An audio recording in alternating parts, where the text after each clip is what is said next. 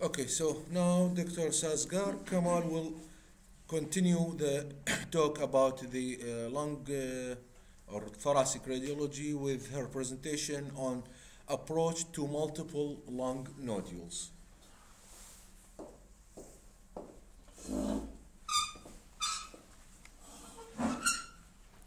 Good morning, everyone. Today I will talk about approach to multiple nodules based on the pattern of distribution and pulmonary cyst and cavitary and cystic lung disease.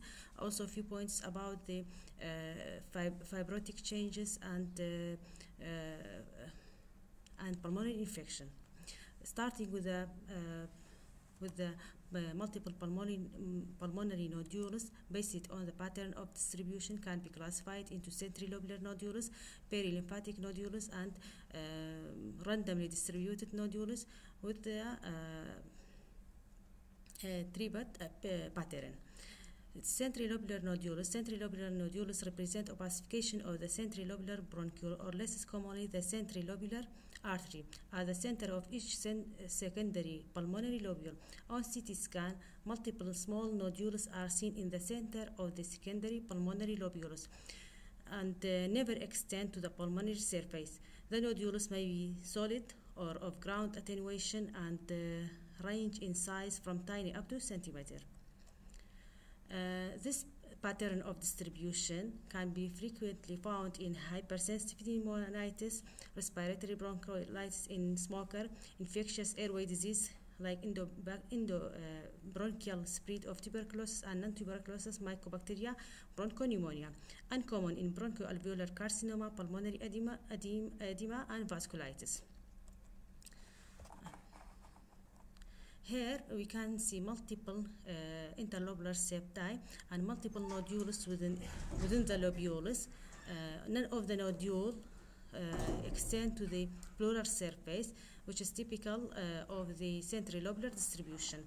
And on this image, we can see multiple ill-defined centrilobular of ground glass opacity seen. Axial CT demonstrate multiple innumerable sub-centimeter centrilobular nodule of ground glass attenuation. None of the nodules extend to the pleural surface, which is typical of centrilobular distribution. This was a case of respiratory bronchiolitis. The second pattern, perilymphatic nodules. Nodules are seen in relation to the pleural surface, interlobular septa, and broncho-vascular interstitium. Nodules are almost always visible in subpleural location, particularly in relation to the fissures. If it reaches the pleural surface, it's perilymphatic. If it's not, it's centrilobular. The differential diagnosis of the perilymphatic nodules includes sarcoidosis, most common cause of perilymphatic nodules, typically with upper lobe distribution. The nodules may become confluent, creating the galaxy sign. Pneumoconiosis, like silicosis and co-workers pneumoconiosis. Imaging may identical to the sarcoidosis, but usually there is history of exposure. And lymphangitic carcinomatosis. There is multiple nodules within the interlobular septi, within the fissure and the bronchovascular bundle. Also, on this image, you can see multiple small nodules within the fissure and within the bronchovascular bundles. Here also can see the multiple nodules within the fissure and within the vascular bundles, and there is a bulging or enlarged lymph nodes. This was a case of typical case of sarcoidosis. Axial CT demonstrate multiple subpleural and bronchovascular bundles here. So it's reaching the pleura. It's reaching the pleura. It is something related to the lymphatics. Yes. In this case, it's separate. randomly distributed nodule is a result of hematogenous rate of infection. Small random nodules are seen in hematogenous metastases, miliary tuberculosis, miliary fungal infections, sarcoidosis, and Langerhans cell histiocytosis. There is a multiple small nodules distributed randomly throughout the lung. Axial CT demonstrates multiple random nodules, some of the nodules reaching the abute or to the pleural surface. This case was a case of metastatic colonic carcinoma. Keep in mind, whenever you see this appearance of a small vessel leading to the nodule, you can see vessel leading to the nodule, vessel leading to the nodule, vessel leading to a nodule, vessel. This is very suggestive of metastasis. Metastasis, yes. Because metastasis needs blood, like blood, habit blood. This is also multiple small nodules distributed randomly throughout both lungs. 3 in-bed nodules representative of centrilobular pattern. This corresponds to the dilatation of the centrilobular bronchioles with a pathological content. Most commonly occurs in small airway infections and infectious bronchiolitis. The differentials of 3 in-bed nodules include mycobacterial tuberculosis and atypical mycobacteria, bacterial pneumonia, aspiration pneumonia, airway invasive aspergillus. There is dilated impact centrilobular bronchioles.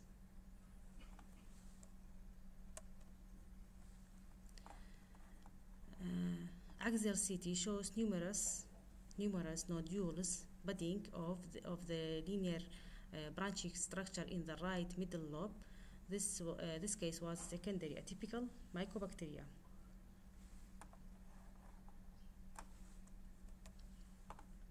Also, this is an example of a 3 in-bed pattern.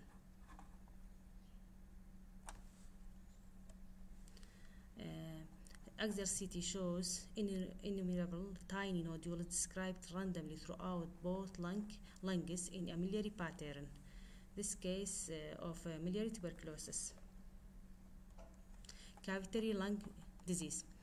Cavitary lesion has irregular, thick wall, usually with solid mural content. The wall thickness of the if the wall thickness of the cavitary lesion more equal or less than 4 mm, it's usually benign. If more than 15 and speculated, suggesting malignancy. You have a solitary cavitary lesion is most likely due to cancer or infection, like primary bronchogenic carcinoma, squamous cell carcinoma, and adenocarcinoma. Can cavitate, but squamous cell carcinoma more frequently cavitate. Squamous cavitate than adenocarcinoma, but small cell carcinoma never cavitate. Tuberculosis produce upper lobe cavitation. Axial CT shows single speculated cavitary lesion in the left upper lobe. This was a case of squamous cell carcinoma. You can see the wall is thick. Yes. With speculation, central cavitation, most likely a case of, most likely to be squamous cell. Yes. Multiple cavitary nodule lesions are typically vascular or spread through the vascular system. Septic emboli, vasculitis, including vigorous granulomatosis, which is especially prone to cavitate. Metastasis of, as we said, squamous cell carcinoma and uterine carcinosarcoma are known to cavitate. Axial CT shows numerous cavitary and non-cavitary lesions bilaterally in a randomly distribution. This was a case of tricuspid endocarditis and septic emboli. Cystic lung disease, usually due to airway abnormality. The differential diagnosis of multiple lung cysts include lymphangiomyelomatosis, emphysema, pulmonary Langerhans cell histiocytosis, diffuse cystic bronchiectasis, pneumocystic tuberosity, pneumonia, lymphoid interstitial pneumonia. Axial CT shows bilateral thin-walled cysts that are varying size but regular in shape. There is a small left pleural effusion. This was a case of lymphangiomyomatosis. Lymphangiomyomatosis يولام يختصر لام Yes. LAM. أسألك سؤال، هاي الكيس اللام هذه ميل ولا فيميل؟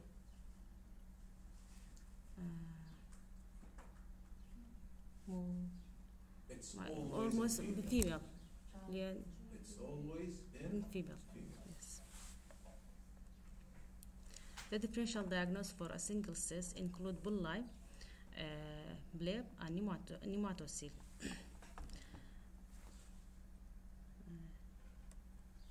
Fibrotic changes. The differential diagnosis of basal fibrotic, predominant fibrotic changes include idiopathic pulmonary fibrosis, which is clinical syndrome of progressive pulmonary fibrosis of unknown etiology. It is the most common cause of basilar fibrosis.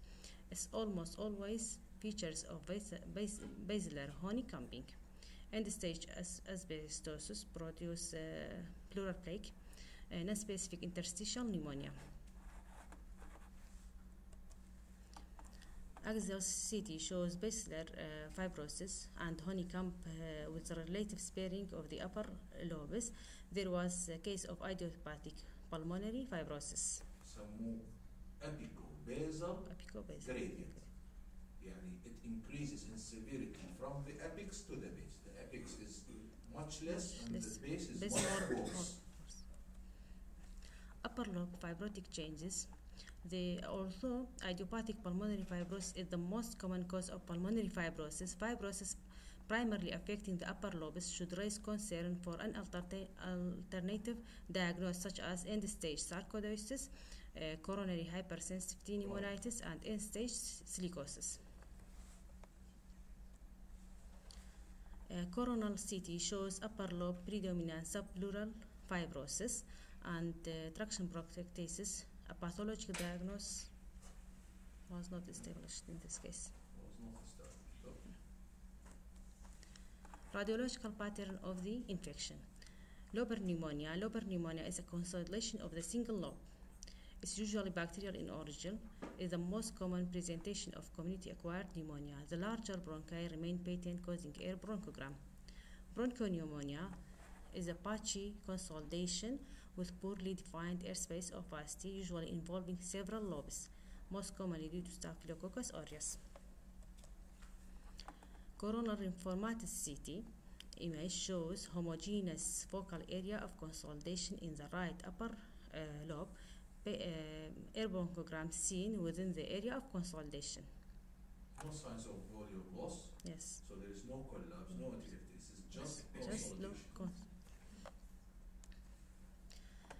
Interstitial pneumonia. It can be caused by viral pneumonia, Mycoplasma, Chlamydia, or Pneumocystis. Coronal reformatted CT shows multiple ill-defined round areas of consolidation in the left upper lobe with visible air bronchogram and poorly defined margins. So this case was Chlamydia pneumonia. One of the differentials is Pneumocystis jirovensii or Pneumocystis carinii. Yes. So we should ask the patient to do what? A child testing. Yes. Pneumocystis carinii or jirovensii, it's one of the AIDS-defining pathologies.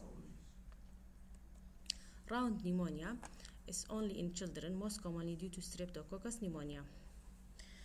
Chest radiograph shows a mass-like area of consolidation in the left upper lobe. So just only in children. شنو هذا 64-year-old man?